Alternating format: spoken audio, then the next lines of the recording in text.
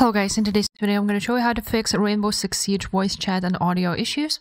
So first of all, you want to open up Rainbow Six settings, then go on audio, and you want to make sure that the master volume is set to 100. Now after that, you want to go ahead and check the dynamic range. So you want to go ahead and set it to hi-fi. Then you want to go ahead and scroll down until you will see voice chat volume. So you want to set it to 100. Then a voice chat input mode, you want to select open or push to talk. Input chat volume 100, and chat sensitivity, you can set it around 30.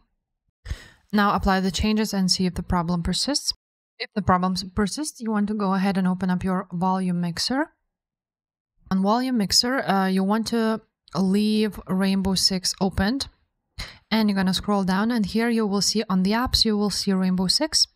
Then you're gonna click this arrow button, and you want to make sure to select the input device, for example, your microphone, and output device, your for example, speakers or headphones. Now you want to go back to sound here, scroll down until you see more sound settings. Then this will open up, and you want to make sure that on recording, your microphone is selected as default. Now, if that didn't fix the problem, you also want to go ahead and open up Steam, then go to the game, Six Siege, go to properties, go to installed files, and verify integrity of the game files.